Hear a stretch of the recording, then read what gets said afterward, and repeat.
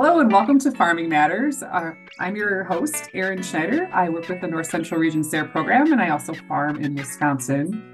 And I am delighted to be here with you all today. First, to introduce you to our producer and director of the show, Marie Flanagan at SARE. Hello. And I am delighted that we have a very special guest on our Farming Matters show today, Heather Gayton with Zambria Farms. So, as with a lot of our videos on this series, we're just here to celebrate and share the story of really great projects that are coming out of the SARE program and just kind of learn a little more about the backstory of that and what they learned and what they have to offer.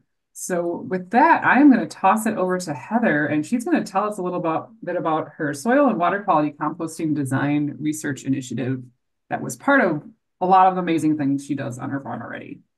So Heather, welcome. So yes, my farm is called Zambria Artisan Farms, and this particular project was titled Water and Soil Quality Composting Design Research Initiative. And this is my very first SARE grant where I was able to collect some data and really look at the composting system and how I could integrate composting on my farm. Before we begin, I want to take this moment to do a brief land acknowledgement. Zambria Artisan Farms is located on lands taken from Ho-Chunk Menominee peoples under pressure from the United States government. The Menominee unwillingly ceded this region to the United States in 1848. Zambria Artisan Farms recognizes this injustice as well as the more than 13,000 years of human history in central Wisconsin. We honor the original residents of this land and those who passed through the Wisconsin River watershed while fleeing war and oppression. We acknowledge that this land was not freely parted with and express our wish to honor those nations that held and still hold this land near to their hearts. This land acknowledgement was provided to me by the Wisconsin Historical Society. And one of the components of this project was as I'm diving into soil health and looking at soil disturbance across the landscape, especially in regions that are part of watersheds where there was travel and trade, is looking at those LiDAR images. And I won't spend too much time on that part, but this was a really big core part of implementing a best practice on my farm. So a little bit about me. I have a few professional roles. I am the owner and operator of my own farm. I am also, my off-farm income is outreach program manager for the University of Wisconsin-Madison College of Agriculture and Life Sciences, and I am a former farmer advocate for conservation with the Nature Conservancy. And so there's some really great educational outreach happening all across these higher ed organizations. I am a community volunteer as well. So I'm the lead farmer for a producer-led watershed group, Farmers the Roche-Cri. I serve on the Adams County Deer Advisory Council, where we look at deer metric data across this particular county. And I'm the secretary for Adams County 4-H.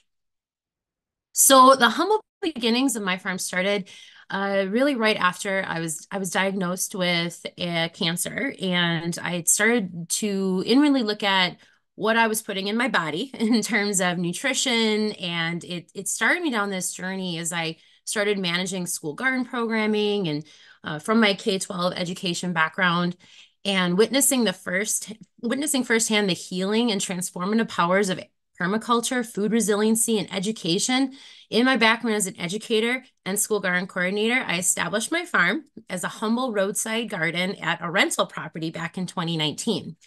My Food as Medicine initiative is integral to the foundation of this farmstead.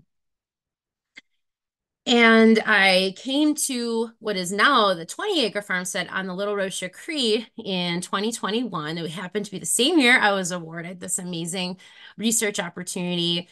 I am a registered ginseng grower, I licensed hemp grower, I also grow heirloom specialty crops.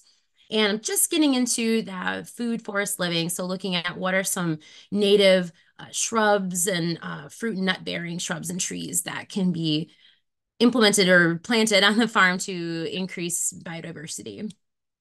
So here's a little visual timeline of where this project has fit in within the last few years.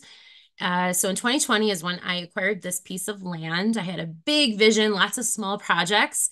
This is exactly the same part of the land. So it started off as just a little uh, off-road logging road turned into what is now my beautiful driveway. And I was able to start establishing some of those bigger projects and getting systems up and going as a beginning farmer. A couple years ago, a couple summers ago, I held my first on-farm event, which was really exciting, and started doing more educational outreach, especially with my work in the producer-led watershed group. So getting into farming is I knew this was going to be a multi-generational commitment. Whether my son decides he wants to be a part of it or not, that's totally up to him. But I know that having those connections within the community, building relationships across organizations that are doing this incredible work is what it's all about. It's as a multi-generational commitment to honor the history, but also to improve the habitat and improve water, soil, and air quality. Initially, I'm sharing this big picture view of my farm, where I started, how it's evolving, and this hopefully will give you some context within the particular farm system that I'm going to be talking about later on in the presentation. So how and why did I become interested in this work? Well, not just because that healing, transformative work around food, but also this relationship with nature and protecting the watershed. There's a lot of development happening in my particular area, a lot of political divisiveness too, and how land should be used and managed. And so this is just one way I could get involved in this work. And I got curious and wanted to do more research and explore these systems around soil health improvement and just overall well-being. I believe that ecosystems are worth protecting. They're worth researching and studying, especially in regards to water, air, and soil quality, which is something that all life depends upon. I'm really blessed to be in this particular area, and the longer I'm here, the more rich it becomes in biodiversity.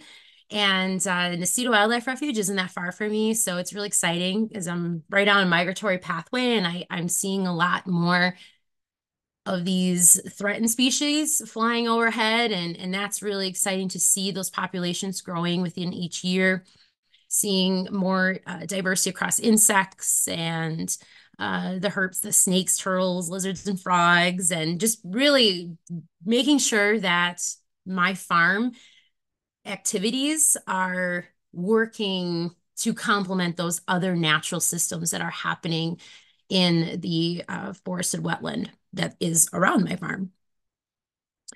So how did I get started in composting? Because that's what my project was on, is I start with the basics. Okay, so this is one of my very favorite research items that I came across, and this is what I started with. So it was just a little small composting bin that I was doing kitchen scraps, and then I got chickens, and then they start eating my kitchen scraps, and then I was like, well, now I have manure. I got poop. Like, what do I do with this? It's smelly, but I know I can use it to improve my soil. So that's why I started getting into looking into this basic system. So here's another aerial view, just to kind of give it where this system is taking place in context of the farm. So you can see the little Roche-Cri is flowing through. The blue box is roughly those 20 acres. The field, seeing as there's a long, thin strip of land there. The yellow heart is where the compost actual, like, we'll say facility. It's pretty much just a shed, right? A composting shed is where I'm managing that compost and making sure that it's contained and doing some work there. And then the green heart is where the actual like compost is collected. So I have a horse and I have chickens and ducks and one rabbit for animals on the farm. And so this strip here is the field. You can see that in the wintertime particular, it gets a lot of shade. And in the summertime, it gets full sun. Here's the high tunnel. Okay. So this is where the end product, so the composted manure ends up back here. The green this is kind of a low spot right here. There's a little low spot right here. So I wanted to keep that manure close to where the facilities are. Okay, so I've got my chicken coop is right there. The horse building is right there. And that's where a majority of the animals spend a majority of their time. Okay, so that's the first step so when that manure is coming out of the animal, it is in that location. And this is where, and it helps me manage it. It's far from the water. It's kind of hard to tell from the aerial view, but these are really steep slopes. Yep. So it's the contour of this land, this is pretty high. Right here is the 500-year flood mark, and then right in here is the 100-year flood mark, right about here. And then this will flood. This can flood if we have a pretty extreme rain. You can see this is where there used to be one of these oxbows. So eventually, when this erodes, this creek is going to fill in this. So this could happen within the next 20 years if we get extreme flooding or more extreme weather patterns happening. This creek is constantly changing. This used to be the Mhm. creek used to flow like through here, and it continually changes. And then as beavers also come and establish dams, they change that landscape. They're flooding things, which I personally really like having beavers on Mhm. the property because they do. So I had a plan when I was thinking, where am I going to put this? That in the event that this floods right here, that these two stages are Mhm. not going to interfere with this water. Okay. And so when I had Army Corps of Engineers come in and help me design my driveway, we looked at how is that water in the event that a flooding event would happen, what's gonna get washed where, how can I put these things, position these things so that the creek is safeguarded from my activities. Okay. So that was the driving force behind where these things went. And so I highly recommend this is within my context. This isn't going to work for every single other farm. Every farm is unique in their context. This is where getting in contact with local planning and zoning, looking at that floodplain data, talking to Wisconsin Historical Society to make sure there aren't any Native American burial grounds or other historical sites on your land. This is all the homework, right? That needs to be done before these systems actually get, integrated. Now, if you come into a farm, like I said, this also has people will purchase a farm that's already has a lot of these buildings and infrastructure. That happens. I mean, things change over time. Other activities could influence the way that your systems function on your farm. So I think reaching out to people, those field technicians, NRCS can be really helpful. Like I said, the local planning and zoning, looking at those floodplains, and then Army Corps of Engineers. So those are some of the resources that help me plan where I should put these things so that I could utilize the resources on my farm and, while also working within the landscape. So as we talk about these systems, I knew that animal integration, so my animals are integrated into the system. They are a part of it. So it's not just for manure, but the chickens, they are released into my high tunnel. So at the end of the season, the chickens help to break down that residue. They're cleaning up waste. They're preventing weeds from going to seed. The ducks then go in to rehydrate that stressed soil because heat really stresses the high tunnel space. This high tunnel was part of an equipped practice that I had received some compensation for with them. And so the soils will rest and they will receive the compost amendments and also be tested prior to that planting. So when there's a large animal, so I only have one large animal on site, and he's just him being there. There's compaction, there's other things going on. So those are some challenges that as I learn how to move him across that through some rotational grazing and maybe even some silvopasture, some other practices that I'm looking into, I'm using his manure also as a tool. So you can see right behind Bayo, you see my little wagon there. Then the compost or the manure, before it turns into compost, is put there. And the chickens scratch around. They help to really break it apart. Saves me a lot of labor. The biggest labor is just picking it up, staying on top of it, picking it up. But I like a clean space, so that helps. And then, so this is a closer look into as it starts to break down. So you see there's some straw in there, some hay, there's some leaves, because where it goes, where that yellow heart was in the previous slides, there's a lot of leaf matter. So it's not just manure in the green waste, there's a lot of brown waste being added to that as well to balance out those uh, those ratios there. And then as it breaks down, it starts to, if it gets really compacted or really wet, then I just have, I'm constantly monitoring it, adding to it. And depending on where it's going to go and what it's going to be supporting as far as crops, because I grow specialty crops, those crops need different things. So I can add things that make it more acidic. I can adjust my recipe, so to speak, for whatever I need on my farm. So a big part of this, I was really, excuse me, I was really worried about public perception. So anytime that you have you're working with manure, even if you're composting it, you're putting it through these processes that make it safer. I'm not so much worried about the pathogens, things like that, but I know public perception. People are like, well, what? She's gonna have manure by the creek, and there was a lot of, I was hearing rumblings of that. And I think there was a lot of just lack of education. So I knew that I was going to have on-farm events to walk people through this so they could see it, they can see what it's like, and then ask questions. So the riparian forest buffers, this is something I'm particularly passionate about. This is where establishing those deeply rooted trees, shrubs around spaces that, runoff could be a concern. And it's really to prevent those nutrients from going places they shouldn't be going, like the water. And so you can see there are some raspberry bushes and some blackcaps that are really starting to take in. So this just takes a lot of time. And that's something that I found to be a challenge with grants is like some of these projects where these are systems that are going to could take a decade to establish, really healthy root systems in these trees. So it's just going to take more time and removing invasive species and doing those other, like buckthorn, for example, to create space that will allow more biodiversity to thrive. So this is where once those soils have been, essentially, I'm going to say created, but you've broken down the manure, created into compost. Now it's time to add that into the soil, and make it a soil amendment and really support biology in those stressed soils. So here's what it looks like. So the chickens have already been in there. They've been out. Those soils have had a chance to rest. They've been hydrated. And now that compost is coming into that system to support for the next growing season. Dive into a little closer look.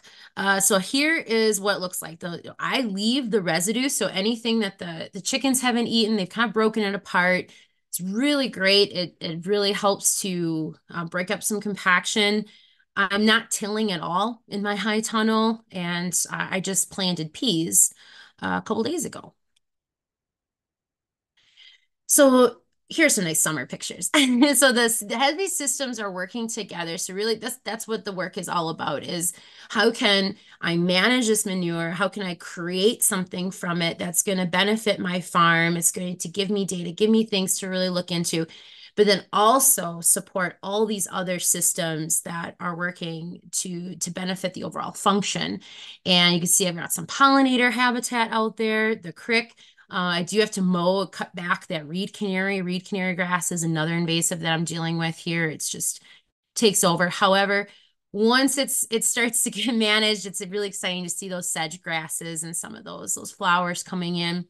This particular project focused on, so these are kind of the check boxes that I continually revisit. Like, are my systems doing these things? And this particular project really covered these top three of improved soil health function, improved water quality, and it is a regenerative ag practice. I would tell farmers, whatever you are looking to implement on your farm, whatever kind of project or system, it comes back to what brings you joy. And I asked myself this question, like what, seeing things grow, seeing things thriving, seeing biodiversity brings me joy. Agroecology brings me joy. Looking at farm systems and how we can learn from nature and mimic nature and create a living ecosystem within the soil, that's exciting to me. Yeah, and my creepy horse Bayo that likes to peek in my windows. He brings me joy too. So here's my farm, my name, my email. People can find me on Facebook, on Instagram. I look forward to connecting with you and growing the network and supporting your systems on your farm. Thank you.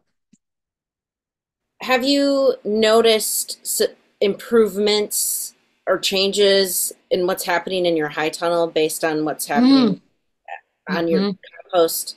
I have a little story around the high tunnel soil disaster. So it was the same year in 2021. And I'll tell you right now, this compost ended up being such a blessing because I had ordered compost. Because compost takes time, right? It takes Mhm. time to build it up. It takes time to build up your soil.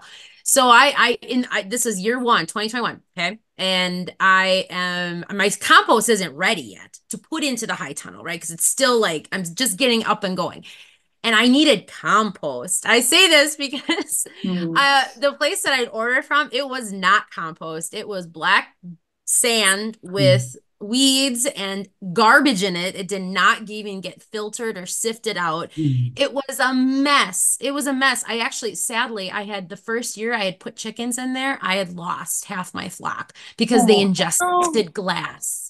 Yeah. And so I was livid. Okay. So this is where I say this is exactly why I am making my own soil amendments because I don't know if I get it from Mhm. somewhere else, if I buy it from off farm, who knows what's in it? Who knows what chemicals Right. are in it? Who knows what's going on? So I say the more you can, if you can build in systems within your farm that you know exactly what is going into that amendment, you know that you are supporting your land in that way, and you're keeping. I don't have to move my manure somewhere. I used to have to do that when I was renting. I had to take it somewhere, have a local farmer come pick it up, and it was just I don't have to do that now. And so I think this is Mhm. what makes it all worthwhile is seeing my animals in a clean pen because I'm out there all the time like, oh, I need more manure, I need more manure. And for my compost. So they have clean facilities, right? And they're doing great. They love life. And I'm making this beautiful soil amendment, this gorgeous product that is supporting all of that soil health and improving like biology. And it's just great. That's awesome. What kind of advice would you offer to farmers like navigating a SARE grant, or like what has this led to some other Mm. things for you, or want to speak a little to that, or Yeah, I'd say, and you're not going to get every project you want funded. I mean, through grants. I mean, that happens, right? And it's certain things just click, right? It just clicks and it fits, and there's a lot of interest around it, so you'll get funded. So I would say for farmers looking to get into any sort of projects, look at what are the needs, right? Where are the areas that if you had access to, X amount of dollars, that those dollars could be applied to really leverage your project into that next chapter and to reach that audience and to engage conversation and get people thinking around systems or whatever it is that the topic is. So that's I'd say it's just really look at where are the areas that you need support on your farm but then also having that vision of like where you want to go and what you want to accomplish as well, and then finding those resources between those 2 points.